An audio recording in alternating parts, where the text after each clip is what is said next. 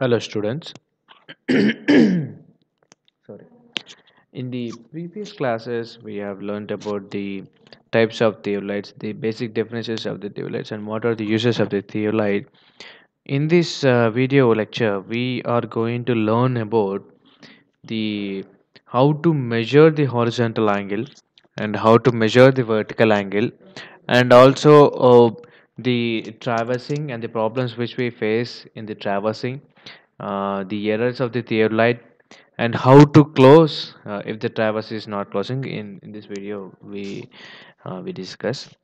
So the measurement of horizontal angles, we do have two types if we want to measure.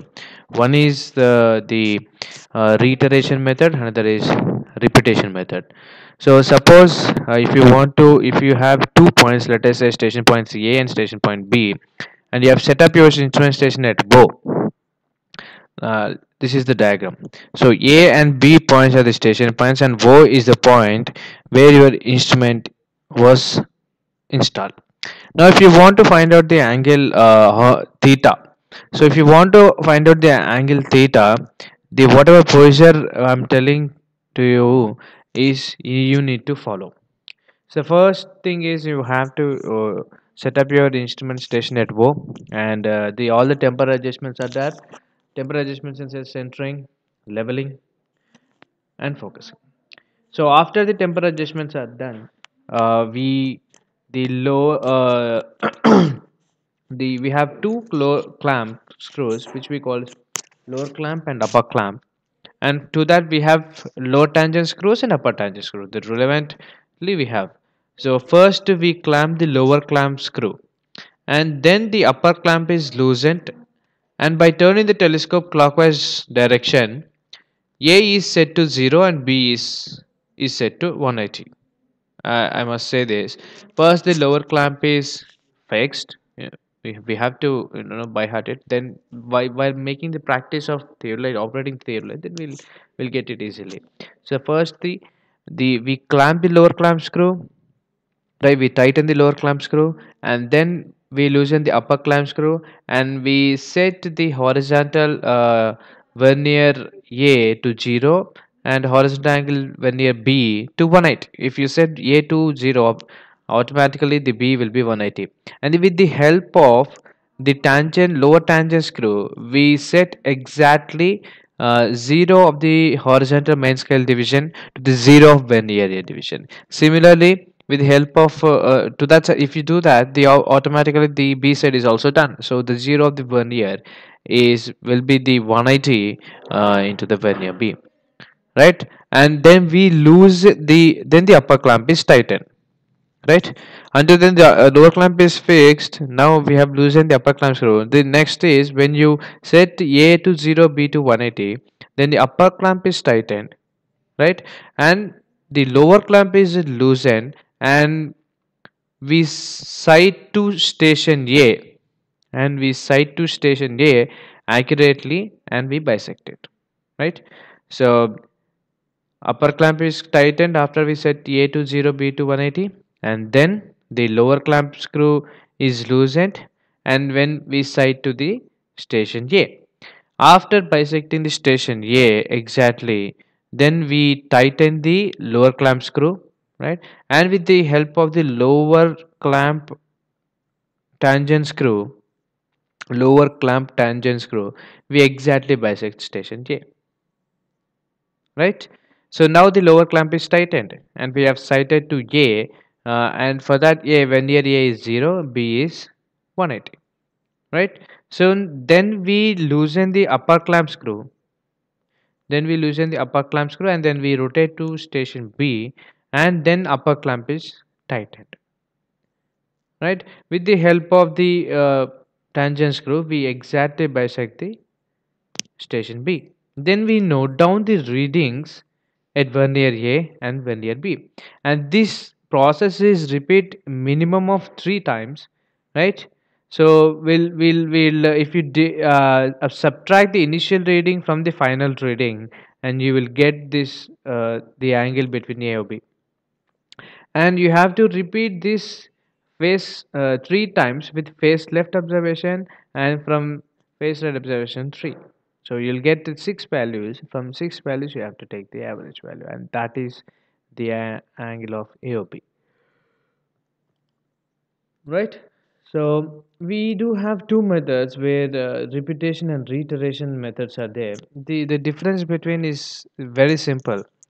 The process is same. The upper clamp screw, lower clamp is same.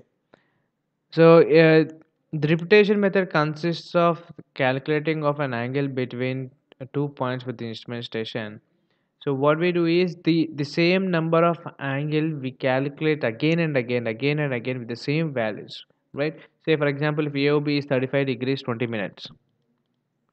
If AOB is 35 degrees is 20 minutes in the face left observation, first reading, then face observation second time reading from AOB, again we'll get some value. From AOB we'll get another value. So the 3 times it is repeated. So this is the we are repeating the angle and again.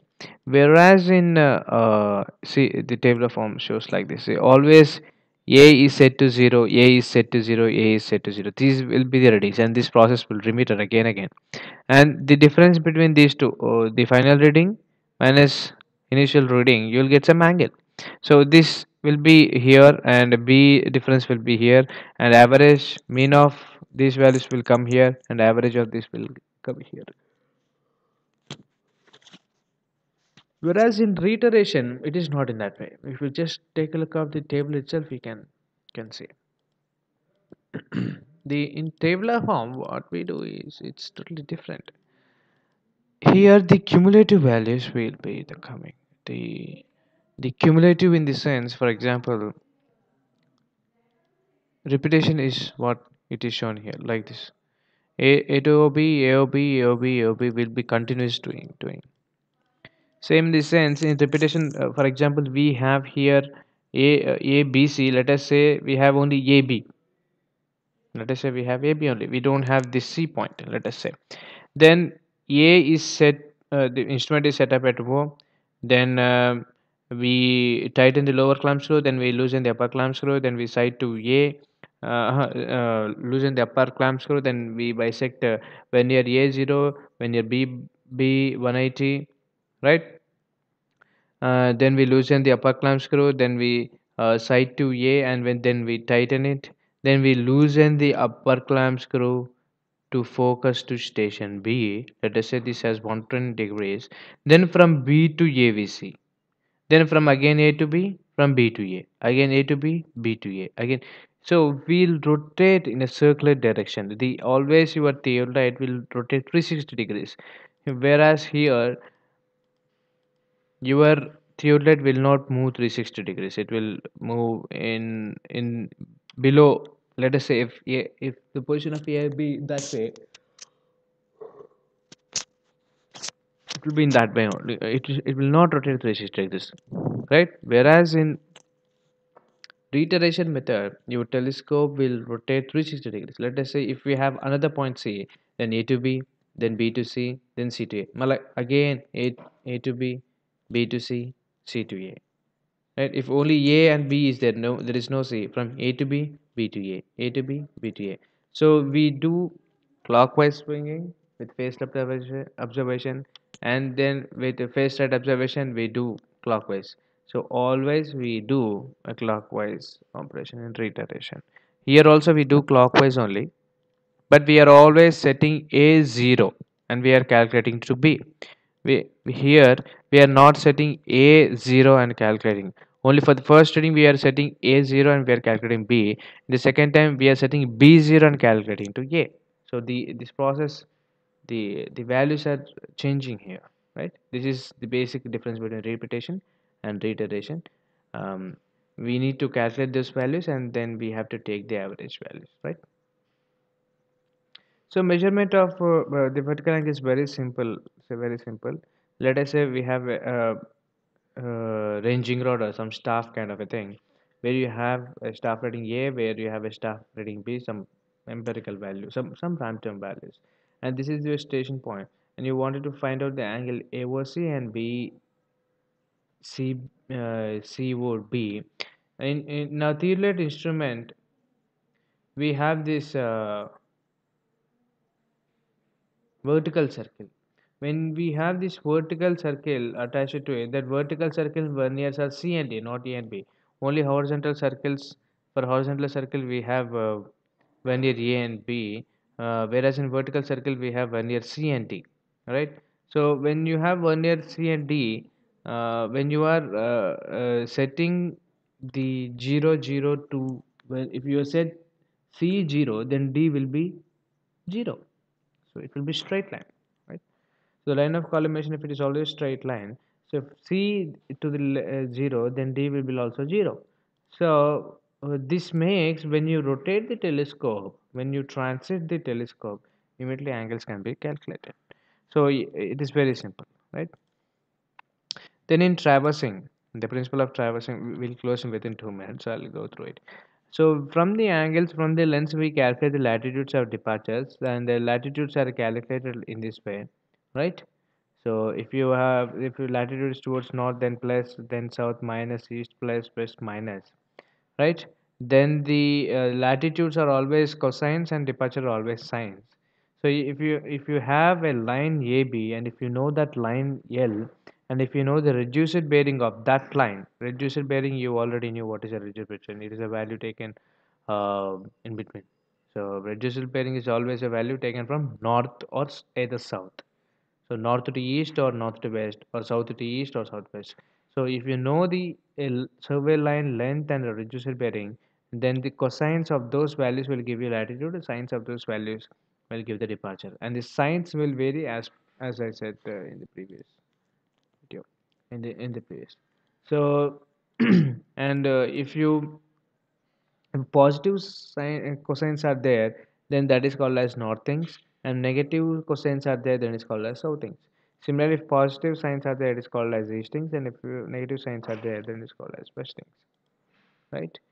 Then see you can never expect the balance to be if the travels to be closer, you always have some kind of error to it. So the correction to any line, we have three methods. One is Bowditch rule, another is transit rule, another is third rule. So we have some equations, and if you follow these equations, the corrected values, if you calculate the latitudes and departures, it will be 0.